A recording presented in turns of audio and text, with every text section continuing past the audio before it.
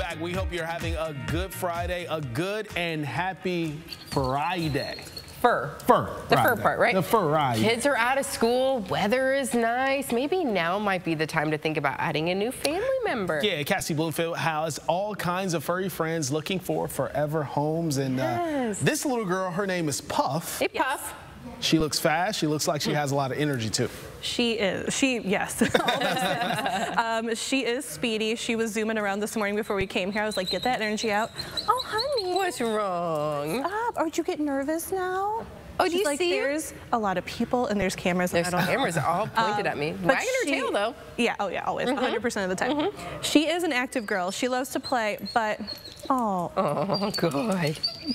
You want to play. Drama. Go get your frog. But she did go on a field trip with our friends from the Sunshine Communities, which were adults with autism, and she did amazing. Great. That's good. Wonderful. So I know that she would probably be good for any family. We don't know about cats. You know, that's the one thing we always don't know about. But she is really playful with stuffy toys, so that always makes me kind of tell people to be careful with their cats, because sometimes dogs think that cats are toys. You know, it's nothing.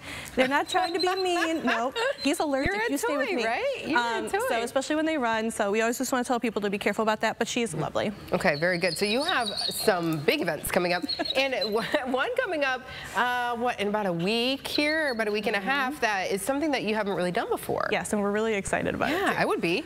So we're having like a puppy playdate adoption event, pretty much. Okay. So at Glass City Dog Park, they are collaborating with us. We're so thankful for them. And we're going to take a bunch of our dogs out to the dog park to have little play dates. So you can come and actually see the dog that maybe you're interested in interacting with its friends. That's so important because, you know, when we're at the shelter, it's one-on-one. We're at the shelter. You don't always get like a true like feel for their personality. So when we're going out to places like that, you actually get to see them be joyful and all that come out. So we're really excited about that. And it's a great opportunity for education as well. Yeah, I mean, we want to talk about how to approach dogs and things like that. I know all the time when my daughter sees a dog, she wants to pet a dog, right? So she's very good about asking permission and, you know, things like that. So we just... It's just important to have that education, because we may love dogs, but sometimes dogs, you know, can get scared or whatever, and you just don't know. They're temperamental as well. So just like you said, being at the shelter and being out. So we see right here, look at Puff. So you see a difference in the personality of the dog at the dog park. Absolutely. So that helps out a ton, I'm sure. Right, and we can also show people like proper play, so that people are a lot of times are like scared when their dogs are starting to play. We're like, no, that's actually good play for them. Yeah, we can teach the kiddos. We're going to have some food trucks, some fun activities for the kids. So we're really wanting to bring the whole family, so we can educate and just have a really good Saturday. Okay, so that is June 10th. Yes. At Glass City Dog Park. Dog Park, yeah. And then you have a Yappy Hour coming up.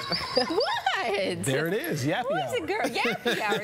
I heard that. That's coming up later this month too, right? Yes, June 17th with our friends at Toledo Spirits. We're going to have some dogs there, and we're going to be talking about volunteering, fostering, all the ways you can get involved with the dogs. And you can come and have one of their delicious cocktails and just hang out. It's a good time. It's a good time. Bring the dogs and help out the shelter as well. And then you have something going on that's associated with Father's Day as well too, right? Yes, so June is busy for us. Yes. Snout and About is on June 18th, which is Father's Day.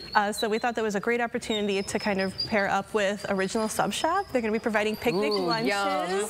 Yes, delicious. You heard sandwiches. Sandwiches. So you can grab a picnic lunch, take your dad out, hang out with the dog. It's something mostly free to do.